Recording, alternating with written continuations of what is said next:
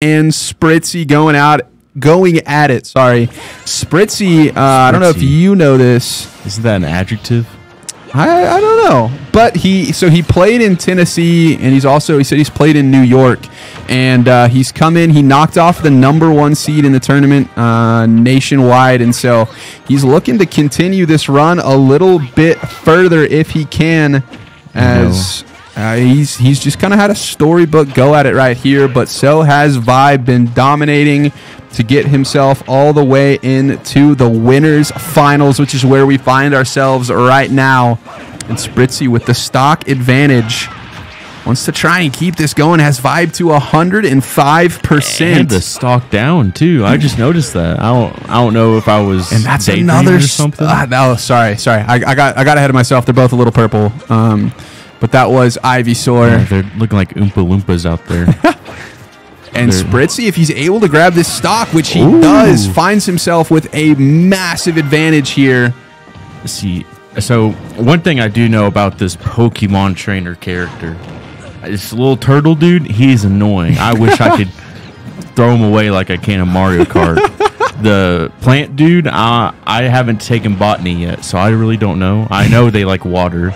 And I know the turtle dude. Oh, wow! And the spike from Vibe to even this back up. All I know is that dragon, he hurts. He does. And usually you see mostly, you'll see Squirtle and Ivysaur a lot, but he has done a good job with the Charizard today when it's been out. They got names? They do have, they are Pokemon. I'm not calling them. Well, and Spritzy gonna close it out. I won't be remembering that guy's name. It's gone.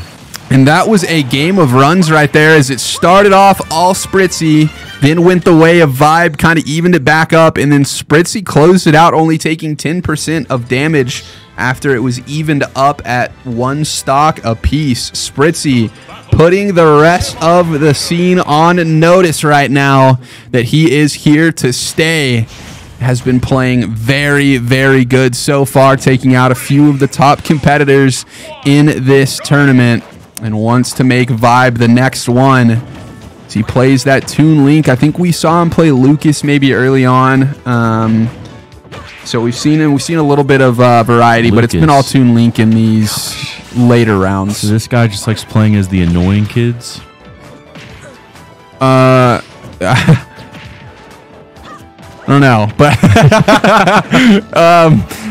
he's getting put through the ringer right now. Vibe just hit a pretty nice combo on him. Yeah, Vibe is doing really good right now. And I saw in the chat actually from Master Boo, if you come, you can take souvenirs. We will. Jackson will sign all the autographs that you want. I don't know what souvenirs she's wanting to take. I've asked Coach for souvenirs, and he's told me to get out the room every time. Oh, and the dragon is back at it. You know, as it's kind of fairy tale. You know, you got a knight with a sword and shield, and he's fighting a dragon. I guess you could say there's a lady in the background. Can we say she's the princess? Is this like Shrek? That is the Pokemon trainer. Oh, it's the Pokemon trainer. That is the one who trains them. I is the one who knocks. Right now, Vibe doing a really good job of bouncing back here. Has Spritzy to 101%, while he still has all 3 of his stocks and is at 118 himself. Spritzy, though, going to take that. I'm not sure what happened right there, but will end up getting that stock, and it's back to Ivysaur. Actually had Squirtle out, elected to just go straight to the Ivysaur. Hasn't had good luck with Squirtle so far. I mean, who would? It's a turtle. The only turtle I know that does a lot is Bowser. Bowser is he's a big fellow though. Squirtle is not. True. And they are. I mean, Spritzy trying to get himself back into this one. He's at 167%, but all of this damage is kind of extra credit against Vibe right now, as he is at a higher than normal percentage for a Toon Link. Yeah, and he's going to try and keep evening this up as he drops that bomb off the edge. Has him to 83. Pulling out the dragon, you know, he needs to... And that's going to take the stock for sure. That looked like it would hurt a lot, so I'm sure he was just wanting to do that. And Spritzy wants to even this up before he takes much damage himself here, and he's going to try and do it. Has him at 126. That going to throw him pretty far off the stage. Ivysaur would have made it back, and neither will Charizard. It is one stock apiece. We're back to an even match. 0% for both of them. The first damage will go the way of Spritzy, who wants to go up 2-0 in this one. He has been incredible so far throughout this tournament, as the closest match that he's had so far has been 3-1 in the game count. So, well, you know, there's a first time for everything. He has been playing very well, but right now, Vibe's got him on the ropes. Going to try and finish it off. Starting to look like that first time right now. And he's going to try and back him up. This was a pretty heavy advantage for Vibe to start this one, but Spritzy brought it back. And going to try and finish it off if he can. Has him at 85%. Vibe needs the right combo to finish it. Got hit by his own bomb right there. The difference between 1-1 and 2-0 is huge right here as he pulled out the Charizard. Will make it back to stage. But that's going to take the stock as Spritzy brought it back to take a 2-0 lead in this one.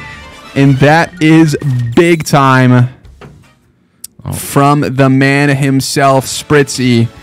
Again, this man been all over the country and has PR'd, I know, in Tennessee. He said he played in New York. I'm not sure. Tennessee? You know, Landon, you're the only 10 I see. That's just the nicest thing anyone's ever said to me. Oh, you're welcome. It's kind of teetering on the edge of Rule 8, but yeah, I've been known to break the rules sometimes. And right now, we're getting into the third game. Vibe has to take this, or Spritzy will be moving on again. Landon, I have, you know, a little bit of insight, if you will.